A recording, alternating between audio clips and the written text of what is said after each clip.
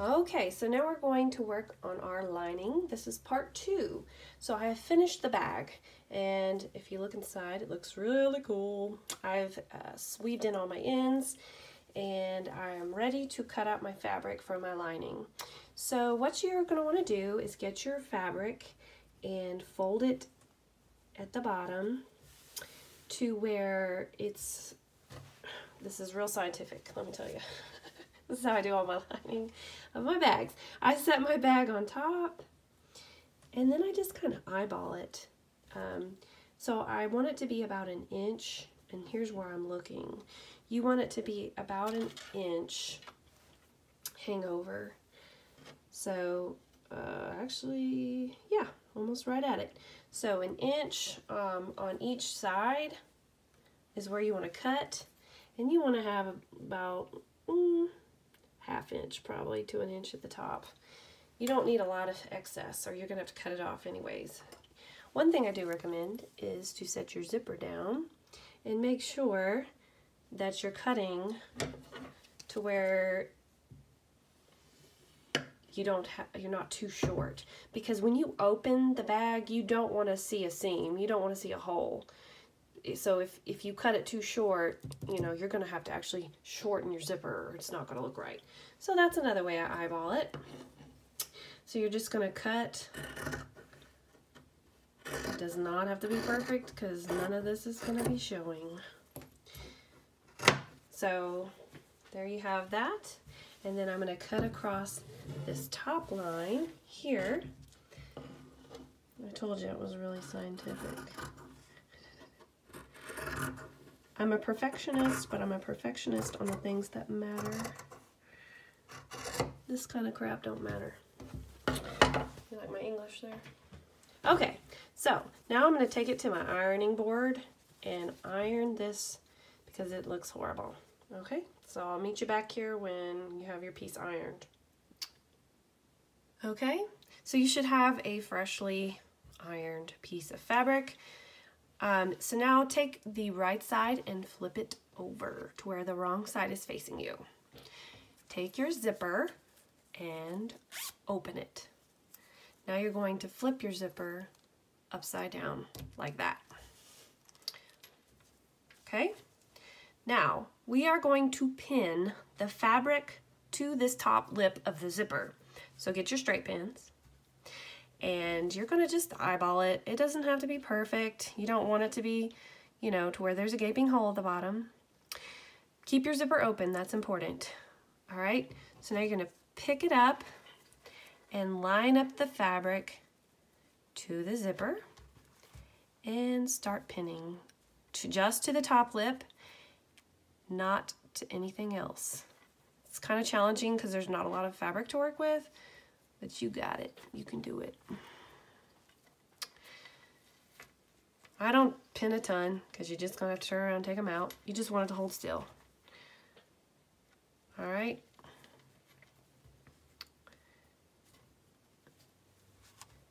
And of course, it goes without saying, for this fabric, I use white.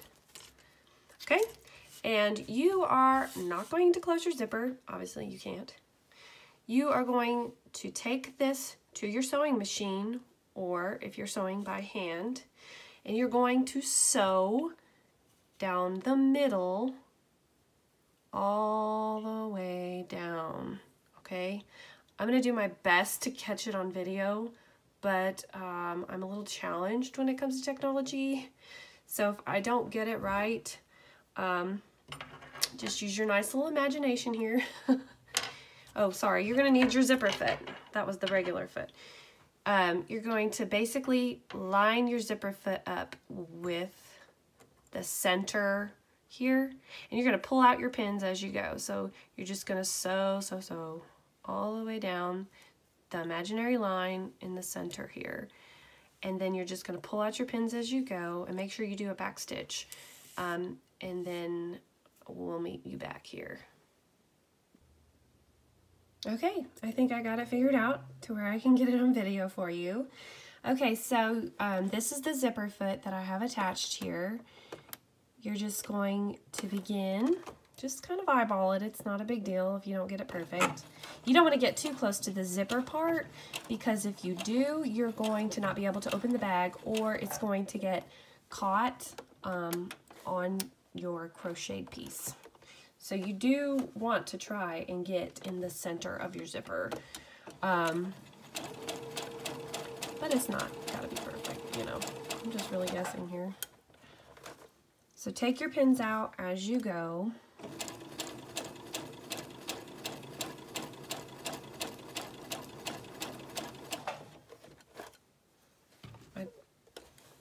This is one of those cheap zippers. So it's kind of doing its own thing because it's real flimsy. If you get a better quality zipper, it stays put a lot better. Okay, and then just go backwards. Make sure you do a back stitch. And then you're going to cut your thread and pull it off. And this is what you should see. And you can close your zipper, and then what I would do, and what I'm going to do, is go to my iron and iron this down to where it's a nice flat seam there. So we'll meet back in just a minute. Okay, I didn't want to move the camera too much, so I just pushed the machine back. So here's the inside of the bag, and the piece that we just did, I ironed that side flat. So now what you're going to do is come down to your bottom here and pull it to the top. So your good side or your right side is facing you. Your zipper is back to being upside down. And you're going to take your bottom and flip it to the top. And you kind of want to make sure your selvages meet. Like your selvage edge, however you want to call it. I'm not a seamstress, I don't know. So that your bag isn't super crooked.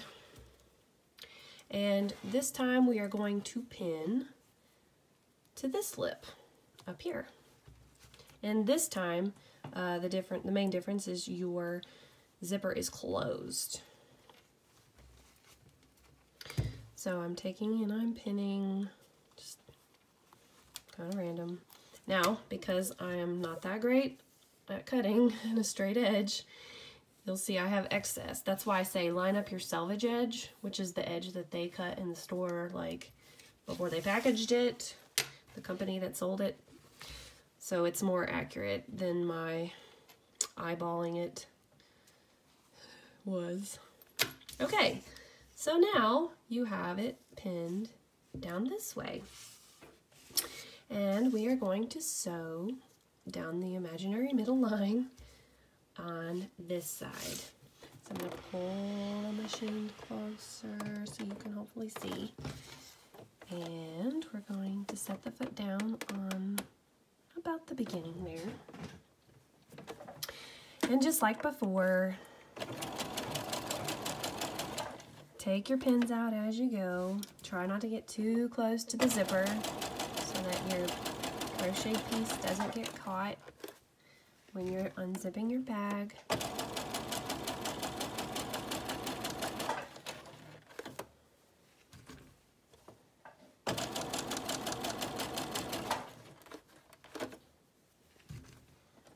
And then make sure at the end you do a back stitch. You don't want this booger come apart. Cut your thread. Okay. Now, what I advise you to do, push this back, is open your bag. And now we've ironed this side. You see how nice that looks. This side is popping out and not very smooth. So what I'm going to be doing is ironing this flat here, okay? So I'll meet you back. Okay, so I'm back from ironing and making sure both sides look very nice. So now we are going to close the bag on the sides here. And you will want to remove your zipper foot. And pull it back to where you can see. And put a regular sewing foot on your machine if you're using a sewing machine. Well, and of course, because I'm recording, there we go. So what I do now is I kind of just feel it. So line up your edges by the way it feels. You don't want it to be cockeyed to where, you know, when you sew it up, it does it janky. So you just kind of tug to where these are even, and you'll be able to kind of feel it too. And then flatten your piece out and make sure it's real good and smooth. If you want to start with a selvage end, that might actually be the best because you know that's straight. So just point them together, push them together, and then follow that selvage edge down, and there you have it. And sorry, there you have it. So what I'm going to do now that I have it lined up, and if you're sewing by hand, I'm just sewing in like a 1/4 inch or whatever. Like I said, I'm not a seamstress, so I don't really know the terminology, but I think it's just a 1/4 inch seam allowance, and I'm going to sew up the side. And when I get to the zipper, I'm going to push it down as flat as I can. And then I'm gonna sort of kind of pick my foot up with my finger, just barely, because you don't want to, you know, make it stop. But I want that foot to go over the top of my zipper to where I can get my stitches as close to that zipper as possible, because I don't want a hole. I don't want somebody to put an item in there and it slide into the abyss between the lining and the bag. And then I'm going to do a back stitch. And then I'm going to pick that foot up so that it goes right back towards the seam or the zipper there. And then I'm going to cut. And I always cut off these little threads because it drives me nuts. I can't stand it. It's like a wild hair. So you will see on your bag, and I'll show you. I'm going to cut all these little wild hairs off and push this back. Okay, now when you open, this is the side that we just sewed shut. When you open your bag, you should not see a hole. You know, it should be solid there. Okay, so that's real important. If you didn't get as close to that zipper as you can, go back over it, because you don't want a hole there, trust me. I've had it happen. And then you're pretty well just going to flatten the piece there, because you've got the selvage edge straight, so you know that this side is straight now. And you're going to do the exact same thing on the other side. So give yourself about a 1/4 seam allowance and sew up that side seam. Now this side is more unique in that I open the zipper a little to get rid of that bulk there, and I lay it as flat as possible once I get closer to the zipper, and then I kind of push up on the foot so that I can get right to that zipper lip there. Do yourself a back stitch, pick up your foot, and cut. And that is it as far as the sewing part goes. You have sewn your bag completely, your lining I should say, to where now it should be good to go. Oh, sorry. It should be good to go. And here's where it gets a little tricky. This is a technique that I made kind of myself, as far as the tacky way that I do it, I guess. I don't know how tacky it is, but it's not perfect. So I'm going to pause the video and restart it because I want to set up my camera a little bit differently. So I'll be right back.